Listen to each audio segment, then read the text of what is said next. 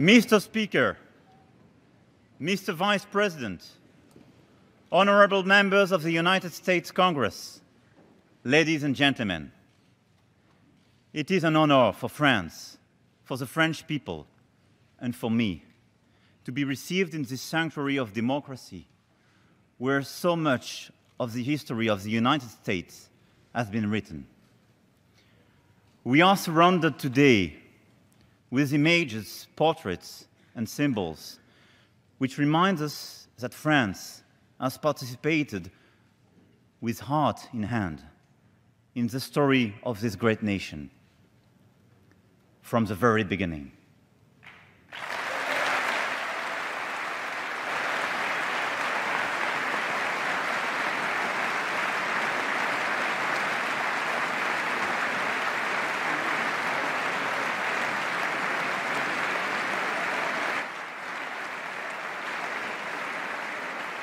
We have fought shoulder to shoulder many battles, starting with those that gave birth to the United States of America.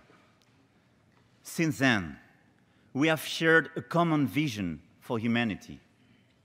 Our two nations are rooted in the same soil, grounded in the same ideals of the American and French revolutions.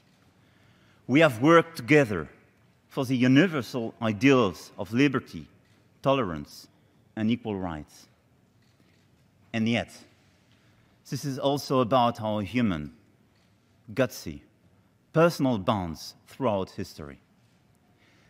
In 1778, the French philosopher Voltaire and Benjamin Franklin met in Paris. John Adams tells the story that after they had shaken hands, they embraced each other by hugging one another in their arms and kissing each other's cheeks. It can remind you something.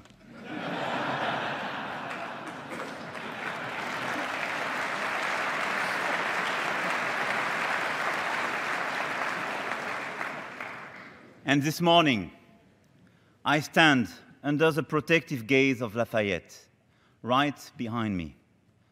As a brave young man, he fought alongside George Washington and forged a tight relationship fueled by respect and affection. Lafayette used to call himself a son of the United States. And in 1792, George Washington became a son of America and France when our First Republic awarded citizenship to him.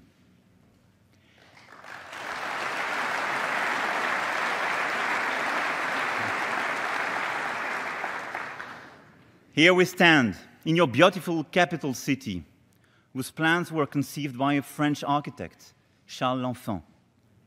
The miracle of the relationship between the United States and France is that we have never lost this special bond deeply rooted not only in our history, but also in our flesh.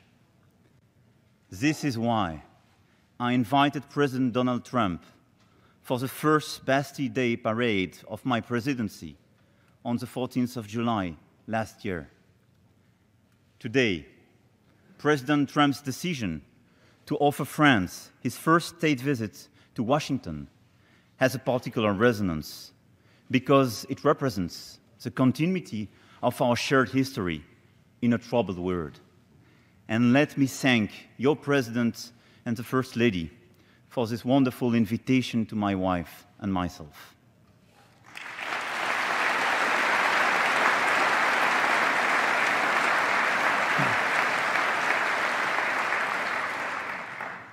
I am so very grateful, and I would like also to thank you, ladies and gentlemen, for welcoming me on this occasion.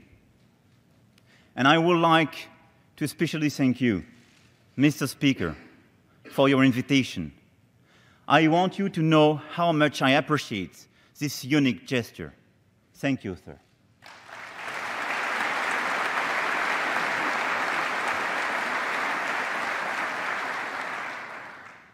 The strength of our bonds is the source of our shared ideals. This is what united us in the struggle against imperialism during the First World War, then in the fight against Nazism during the Second World War.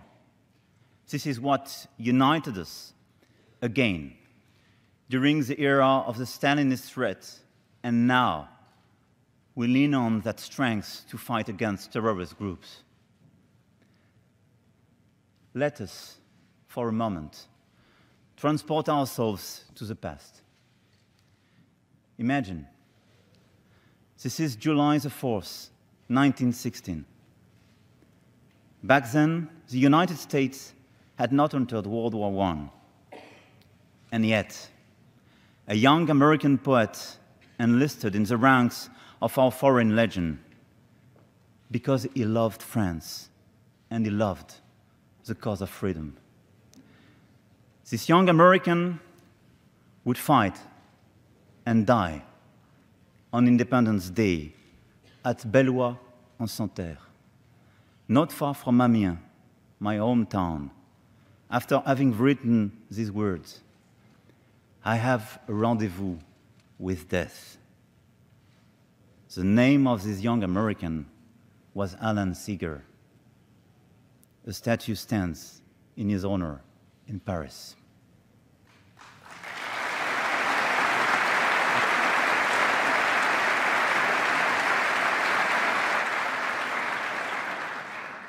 Since 1776, we, the American and French people, have had a rendezvous with freedom.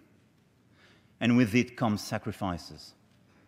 That is why we are very honored by the presence today of Robert Jackson Ewald, a World War II veteran. Robert Jackson Ewald took part in the D-Day landing. He fought for our freedom 74 years ago. Sir, on behalf of France, thank you. I bow to your courage and your devotion.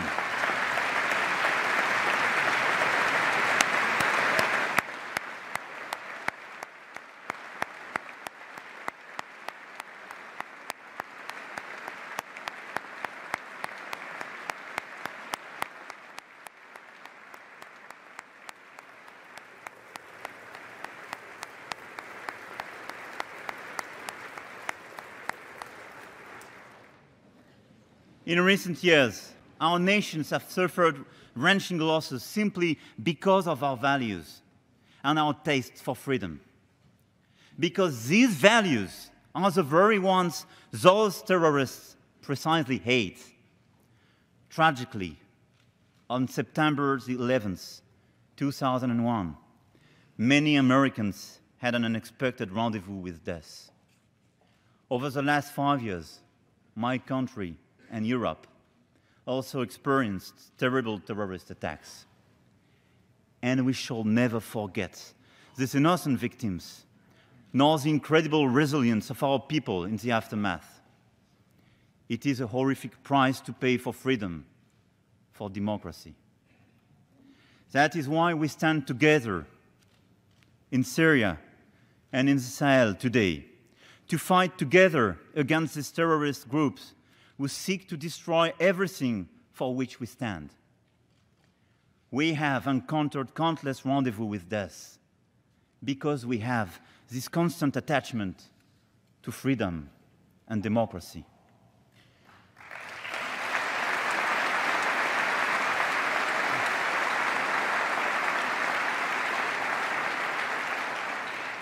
As emblazoned on the flags of the French revolutionaries, vivre libre ou mourir.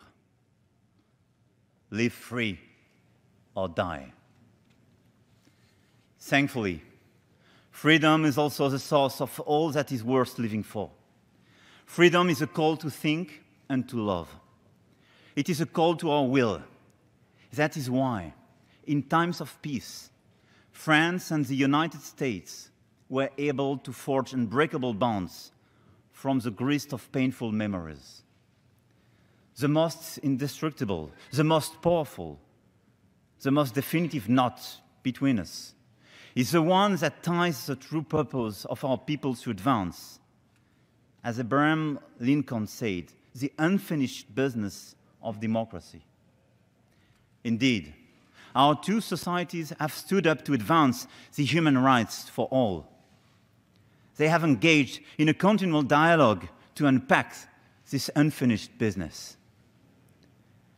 In this Capitol Rotunda, the bust of Martin Luther King, assassinated 50 years ago, reminds us of the inspiration of African-American leaders, artists, writers, who have become part of our common heritage. We celebrate among them James Baldwin and Richard Wright, whom France hosted on our soil. We have shared the history of civil rights. Frances Simone de Beauvoir became a respected figure in the movement for gender equality in America in the 70s. Women's rights have long been a fundamental driver for our societies on both sides of the Atlantic. This explains why the Me Too movement has recently had such a deep resonance in France. Democracy is made of day-to-day conversation and mutual understanding between citizens. It is easier and deeper when we have the ability to speak each other's language. The heart of Francophonie also beats here in the United States, from New Orleans to Seattle. I want this heart to beat even harder in American schools all across the country. Democracy relies also on the faculty of freely describing the present and the capacity to invent the future. This is what culture brings. Thousands of examples come to mind when we think of the exchanges between our cultures across the centuries.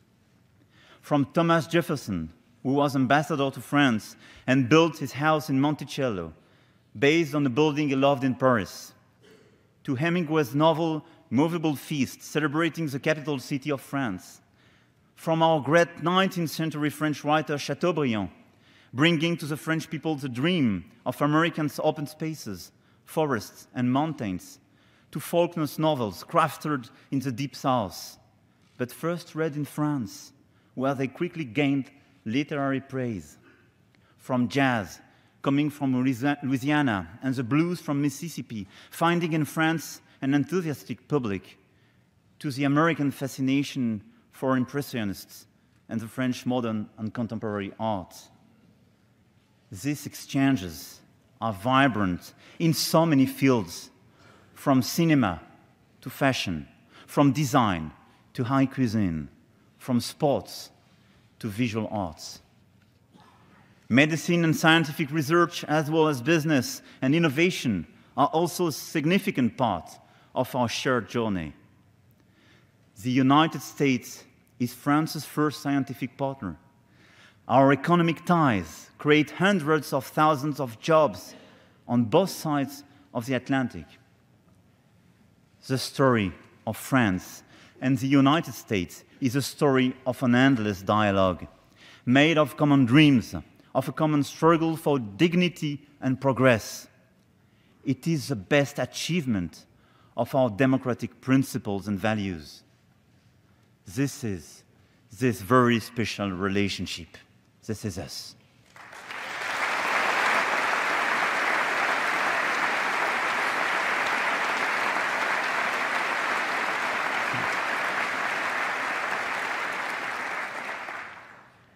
But we must remember the warning of President Theodore Roosevelt. Freedom is never more than one generation away from extinction. We didn't pass it to our children in the bloodstream. It must be fought for, protected, handed on for them to do the same.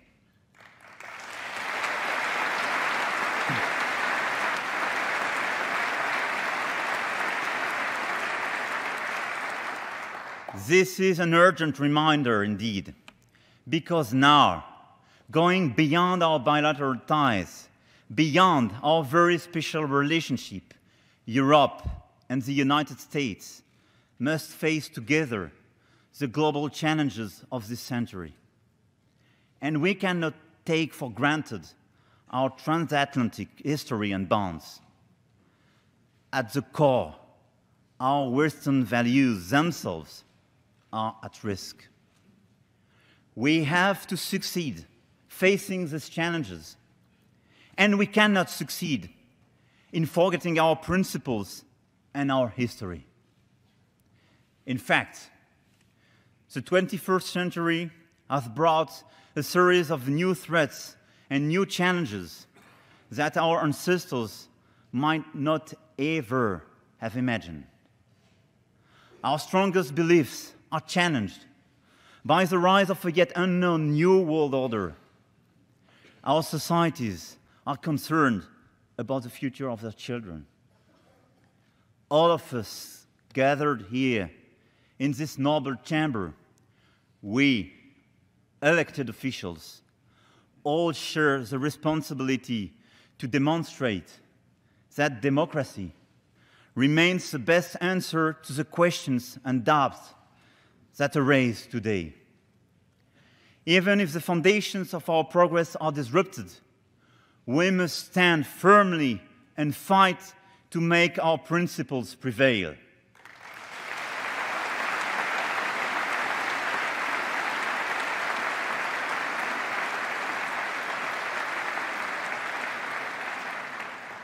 But we bear another responsibility inherited from our collective history. Today, the international community needs to step up our game and build the 21st century world order based on the perennial principles we established together after World War II. The rule of law, the fundamental values on which we secured peace for 70 years, are now questioned by urgent issues that require our joint action. Together, with our international allies and partners, we are facing inequalities created by globalization, threats to the planet, our common good, attacks on democracy through the rise of illiberalism, and the destabilization of our international community by new powers and criminal states. All these risks aggrieve our citizens. Both in the United States and in Europe, we are living in a time of anger and fear because of these current global threats. But these feelings do not build anything. You can play with fears and angers for a time, but they do not construct anything. Anger only freezes and weakens us. And as Franklin Delano Roosevelt said during his first inaugural speech, the only thing we have to fear, it is fear itself.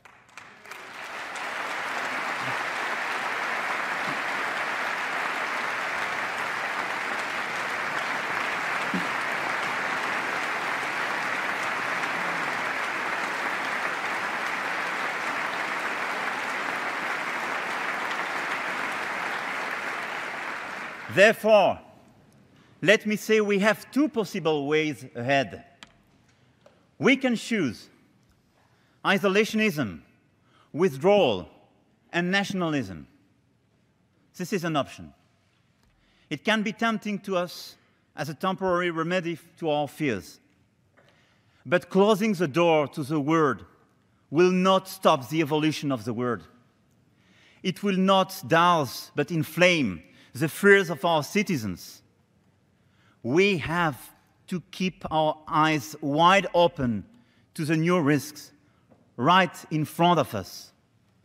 I'm convinced that if we decide to open our eyes wider, we will be stronger. We will overcome the dangers. We will not let the rampaging work of extreme nationalism shake a world full of hopes for greater prosperity. It is a critical moment. If we do not act with urgency as a global community, I am convinced that the international institutions, including the United Nations and NATO, will no longer be able to exercise their mandate and stabilizing influence.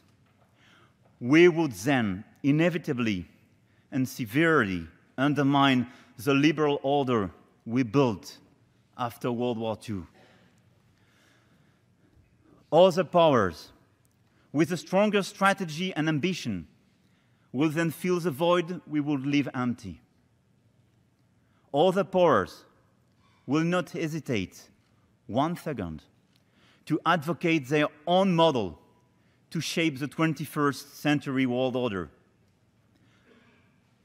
Personally, if you ask me, I do not share the fascination for new strong powers, the abandonment of freedom, and the illusion of nationalism.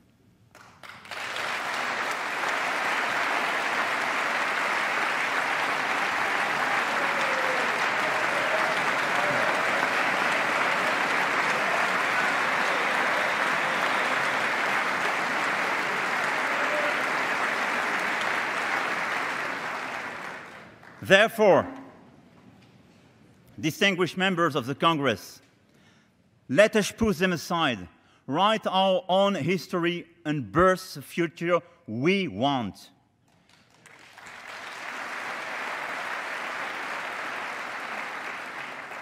We have to shape our common answers to the global threats that we are facing. The only option then is to strengthen our cooperation. We can build the 21st century world order based on a new breed of multilateralism, based on a more effective, accountable, and results-oriented multilateralism, a strong multilateralism. This requires, more than ever, the United States' involvement, as your role was decisive for creating and safeguarding today's free world. The United States is the one who invented this multilateralism. You are the one now who has to help to preserve and reinvent it.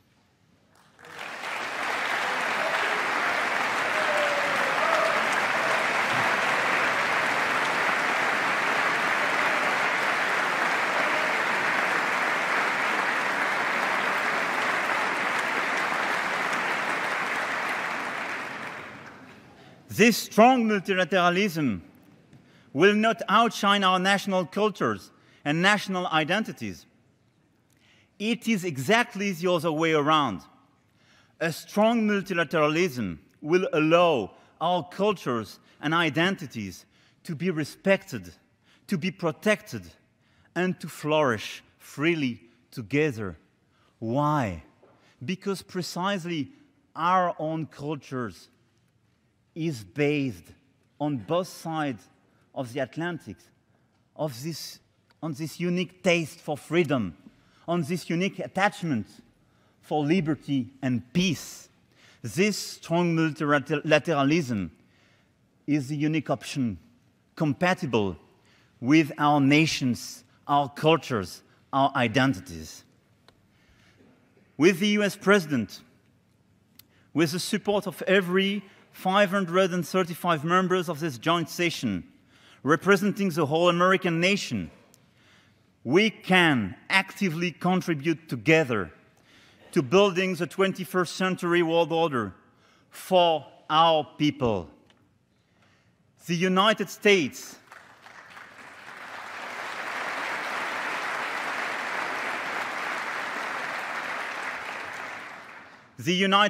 and Europe have a historical role in this respect, because it is the only way to defend what we believe in, to promote our universal values, to express strongly that human rights, the rights of minorities, and shared liberty are the true answer to the disorders of the world.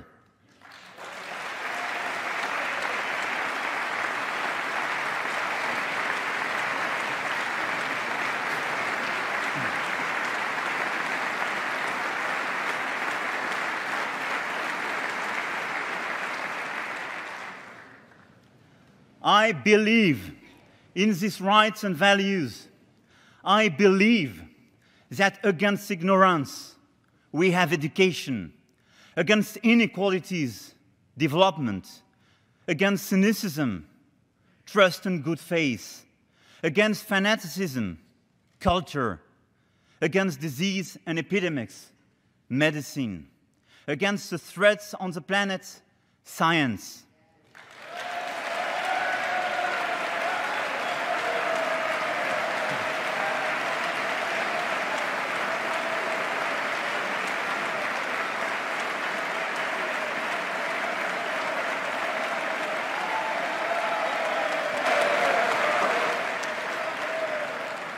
I believe in concrete action.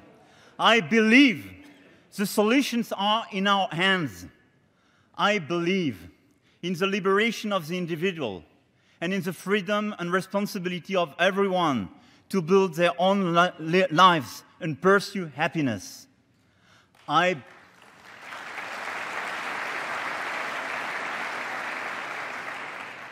believe in the power of intelligently regulated market economies. We are experiencing the positive impact of our current economic globalization with innovations, with jobs creations. We see, however, the abuses of globalized capitalism and digital disruptions, which jeopardize the stability of our economies and democracies. I believe facing these challenges requires the opposite of massive deregulation and extreme nationalism. Commercial war is not the proper answer to these evolutions.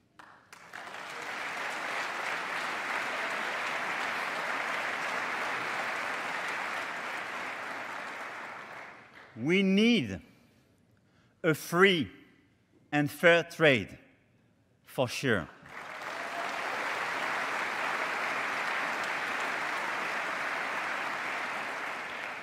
A commercial war opposing allies is not consistent with our mission, with our history, with our current commitments for global security. At the end of the day, it will destroy jobs, increase prices, and the middle class will have to pay for it. I believe we can build the right answers to legitimate concerns regarding trade imbalances, excesses, and overcapacities by negotiating through the World Trade Organization and building cooperative solutions. We wrote these rules. We should follow them.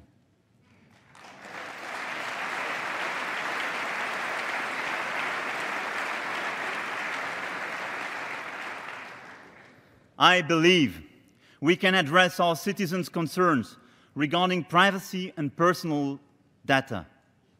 The recent Facebook's hearings highlighted the necessity to preserve our citizens' digital rights all over the world and protect their confidence in today's digital tools of life. The European Union passed a new regulation for data protection. I believe the United States and the European Union should cooperate to find the right balance between innovation and ethics and harness the best of today's revolutions in digital data and artificial intelligence.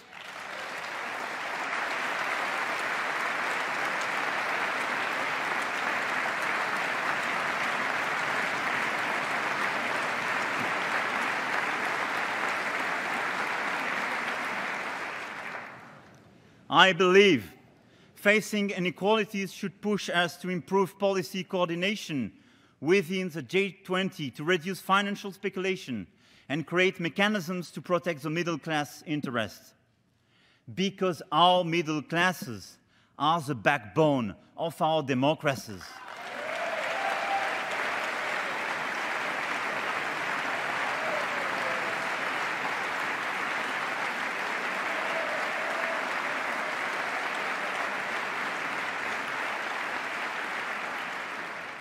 I believe in building a better future for our children, which requires offering them a planet that is still habitable in 25 years.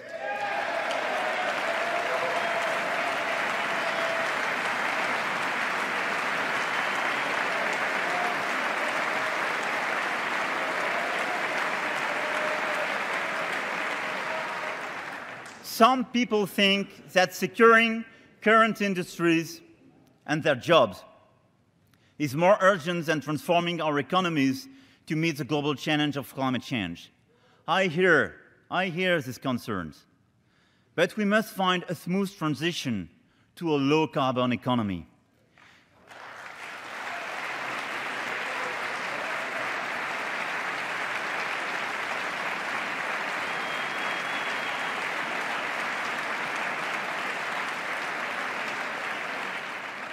Because what is the meaning of our life, really, if we work and live destroying the planet while sacrificing the future of our children? What is the meaning of our life if our decision, our conscious decision, is to reduce the opportunities for our children or grandchildren?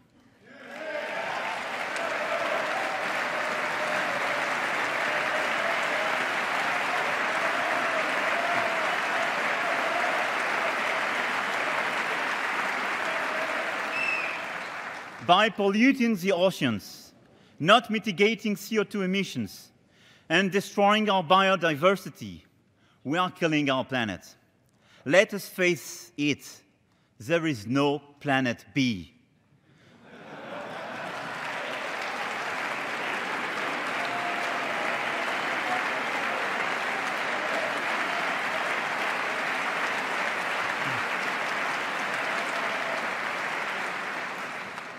On this issue, it may happen we have disagreements between the United States and France. It may happen, like in all families. But that's, for me, a short-term disagreement. On the long run, we will have to face the same realities, and we're just citizens of the same planet. So we will have to face it. So beyond some short-term disagreements, we have to work together. With business leaders and local communities, let us work together in order to make our planet great again and create new jobs and new opportunities while safeguarding our Earth.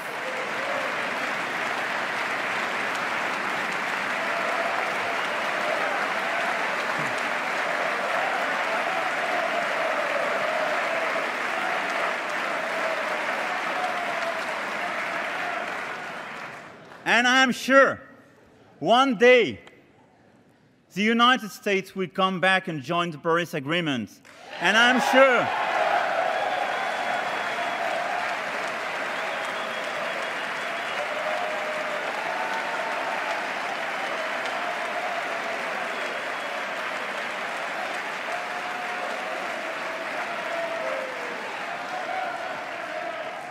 sure we can work together to fulfill with you the ambitions of the Global Compact on the environment.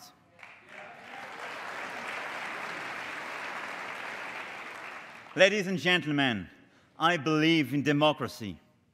Many of our forebears were slain for the cause of freedom and human rights.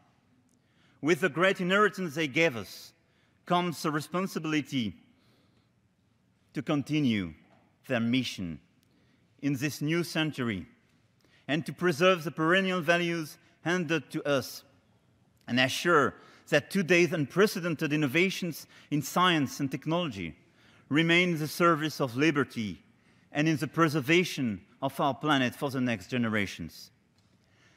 To protect our democracies, we have to fight against the ever-growing virus of fake news, which exposes our people to irrational fear and imaginary risks.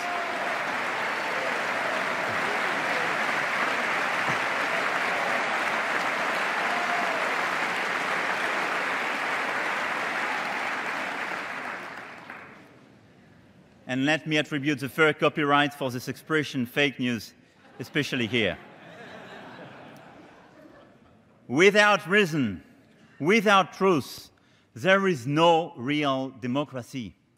Because democracy is about true choices and rational decisions. The corruption of information is an attempt to corrode the very spirit of our democracies.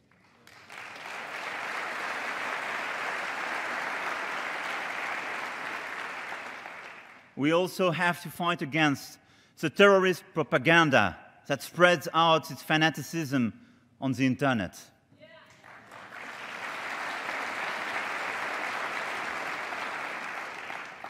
It has a gripping influence on some of our citizens and children. I want this fight to be part of our bilateral commitment, and we discussed with your President the importance of such an agenda. I want this fight to be part of the J7 agenda because, here again, it deeply harms our rights and shared values. The terrorist threat is even more dangerous when it is combined with the nuclear proliferation threat. We must therefore be stricter than ever with countries seeking to acquire the nuclear bomb. That is why France supports fully the United States in its efforts to bring Pyongyang through sanctions and negotiations towards denuclearization of the Korean Peninsula.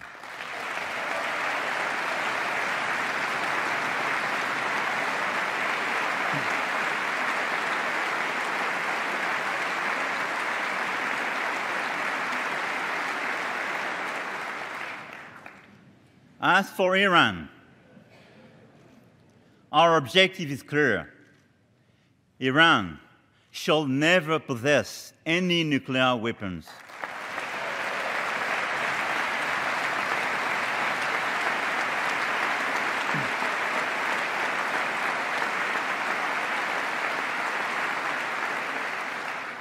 Not now, not in 5 years, not in 10 years, never.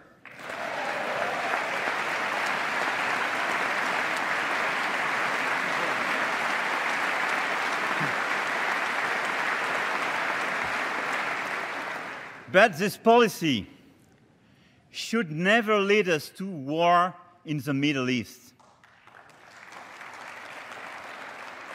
We must ensure stability and respect sovereignty of the nations, including that one of Iran, which represents a great civilization. Let us not replicate past mistakes in the region. Let us not be naive on one side. Let us not create new wars ourselves on the other side.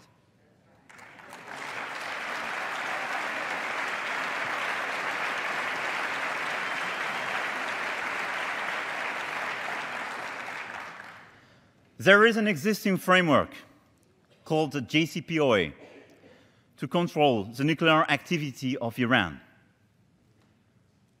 We signed it at the initiative of the United States. We signed it both the United States and France. That is why we cannot say we should get rid of it like that.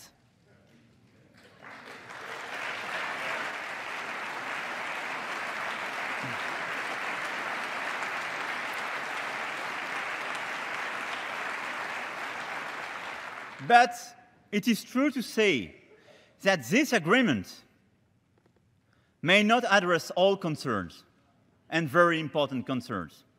This is true.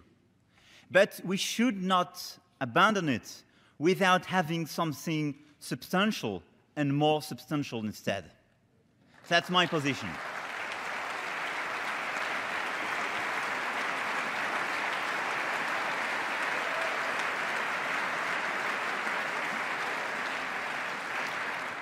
That's why France will not leave the JCPOA, because we signed it.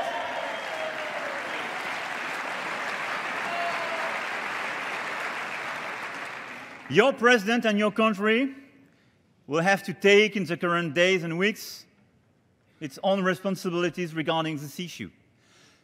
But what I want to do, and what we decided together with your president, is that we can work on a more comprehensive deal addressing all this concern. That is why we have to work on this more comprehensive deal based, as discussed with President Trump yesterday, on 4 pillars. The substance of the existing agreement, especially if you decide to leave it. The post-2025 period, in order to be sure that we will never have any nuclear activity for Iran. The containment of the military influence of the Iranian regime in the region, and the monitoring of ballistic activity. I think these 4 pillars, the one I addressed in front of the General Assembly of the United Nations last September, are the one which cover the legitimate fears of the United States and our allies in the region. I think we have to start working now on these 4 pillars to build this new comprehensive deal and to be sure that whatever the decision of the United States will be, we will not leave the floor to the absence of rule. We will not leave the floor to these conflicts of powers in the Middle East. We will not fuel ourselves in increasing tensions and potential war. That's my position, and I think we can work together to build this comprehensive deal for the whole region, for our people, because I think it fairly addresses our concerns. That's my position. Thank you, President.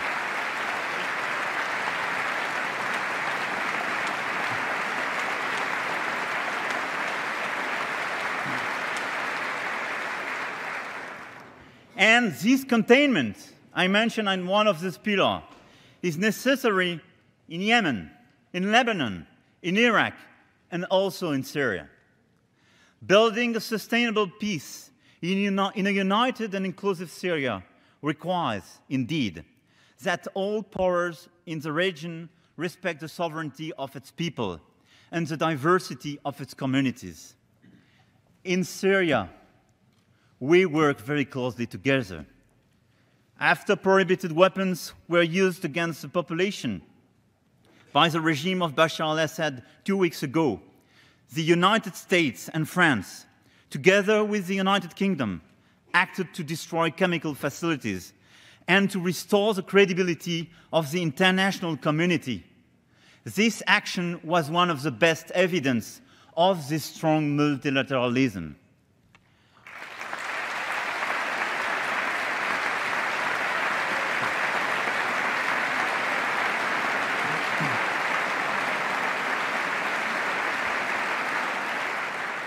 And I want to pay special tribute for our soldiers because they did a very great job in this region and in this occasion.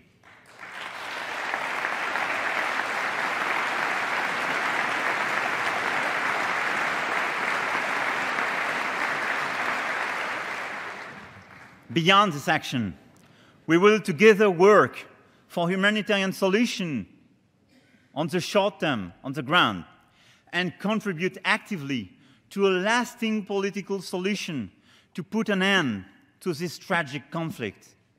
And I think one of the very important decisions we took together with President Trump was precisely to include Syria in this large framework for the overall region and to decide to work together on this political deal for Syria, for Syrian people, even after our war against ISIS.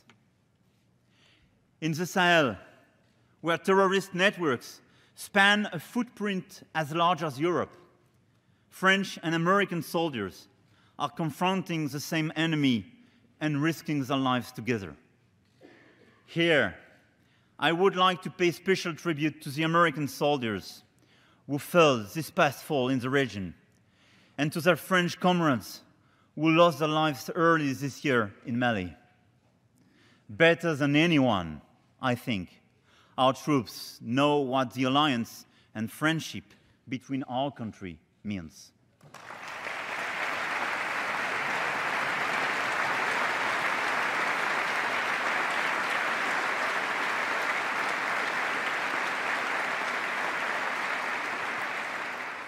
I believe facing all these challenges, all these fears, all this anger, our duty, our destiny is to work together and to build this new, strong multilateralism.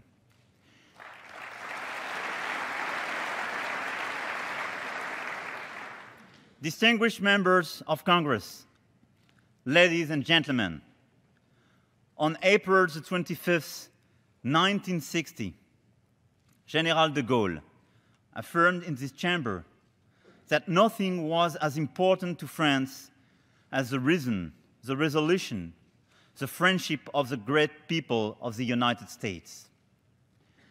58 years later, to this very day, I come here to convey the warmest feelings of the French nation and to tell you that our people cherish the friendship of the American people with as much intensity as ever.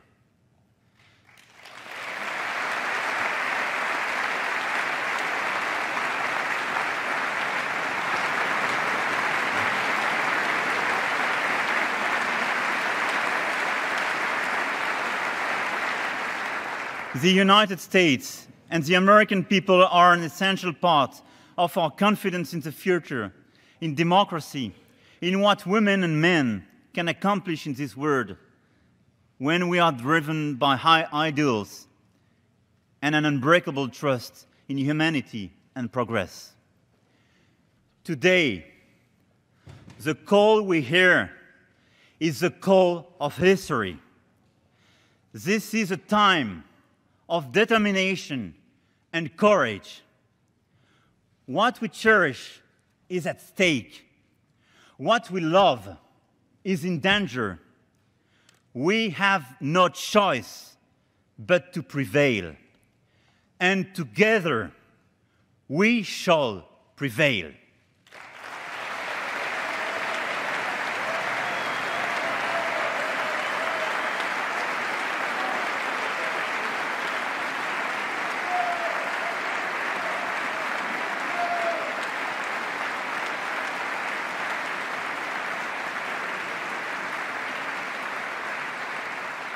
Vive les États-Unis d'Amérique! Long live the friendship between France and the United States of America! Vive la République! Vive la France! Vive notre amitié! Merci. Thank you.